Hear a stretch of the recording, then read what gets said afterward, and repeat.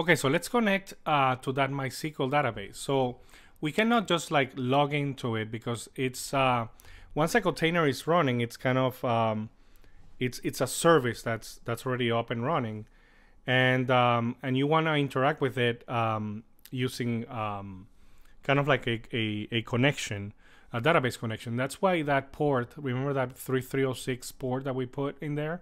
That's the default MySQL database port, so that other applications can talk to it. So what we're gonna do, it's kind of like it's an elegant hack.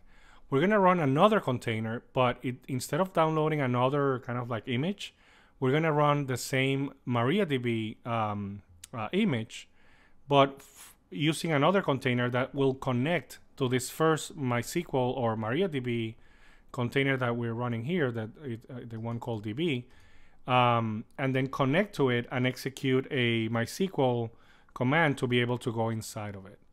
So let's see how we do that. So we're gonna do docker run name MySQL client.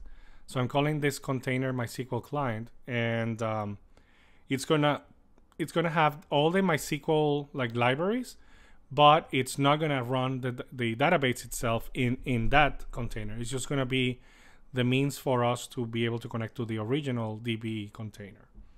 So I'm gonna pass IT, which means interactive and terminal. So this is gonna expose kind of like an interactive terminal for us to use on this terminal here. And then I'm gonna link the DB container that's already running here, and inside this container, the MySQL client is going to appear with the name MySQL. So this is kind of like a mapping. That external container called DB, map it internally here as MySQL. And I'm going to do RM, which means remove the container once you exit from using it. So the image, again, we're going to use the same MariaDB so it doesn't download anything extra. And then I'm going to say, do this shell command. And the command you're going to execute once you start this container is the following. MySQL user root dash password test. Remember how like the first time we installed or run the DB container, we said that the MySQL root password was going to be test. So we're passing here the password test. And then finally host is MySQL.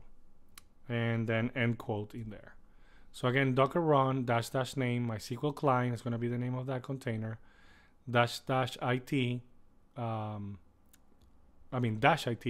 dash link DB to MySQL internally, dash RM, the name of the image MariaDB, and then sh-c quote exec MySQL dash uroot.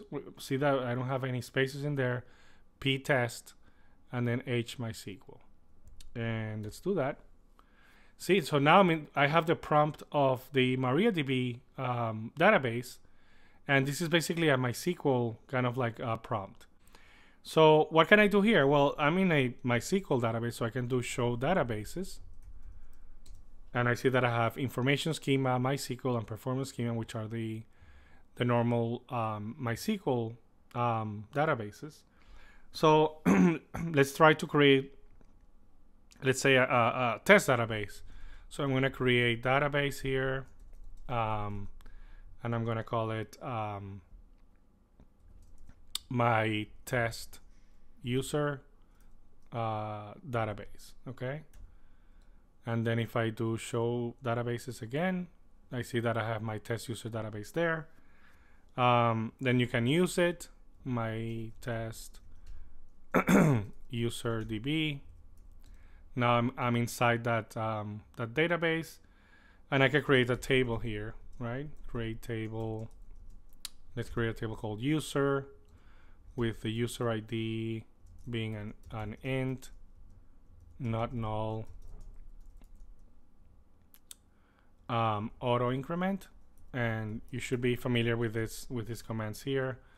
The username is going to be a varchar 64 not null, and then the password is going to be a varchar 64 not null, and then the primary key is the ID, user ID, right? And then close that. That table was created. So if I do show tables, I see the user was created, and then I can insert into user values Jorge 1 2 3 4 5. Semicolon.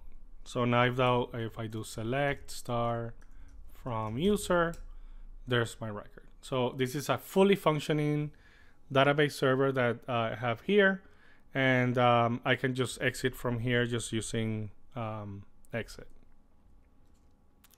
Now let's see what happens. Did that Docker image continue running?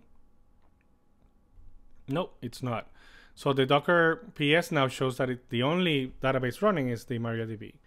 So see how it's that RM flag that we passed earlier here destroyed that client after I finished doing stuff with it.